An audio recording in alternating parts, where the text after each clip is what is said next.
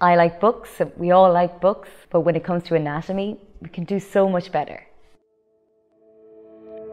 Design is about solving a problem, and the problem we try to solve is trying to shift a centuries-old way of learning anatomy into the 21st century.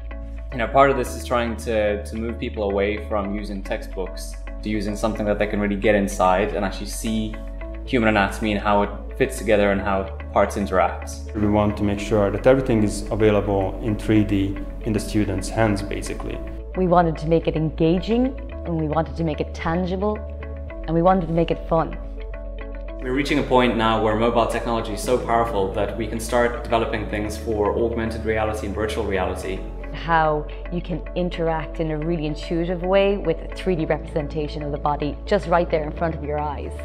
Reach out and touch it.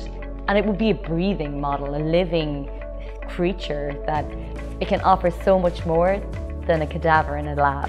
It's nice to do work and see how it contributes to the future of not only medicine, not only learning, but technology as well. One of the things about 3D4Medical, it has a very multi-skilled, multi-talented team. There's a huge mix of backgrounds here at the company. We've got the medical experts, we've got the developers, the artists, and that's what keeps it exciting and keeps everyone learning all the time.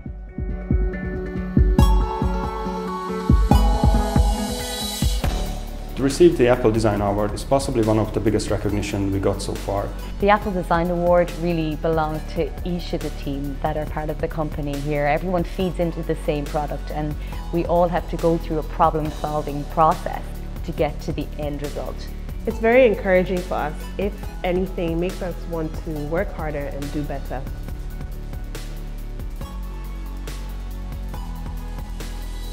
As our logo says, transforming medical learning. This is the future of medicine.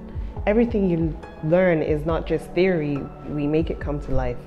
We want to push the boundaries of the technology, and really that's what all of our work is based around.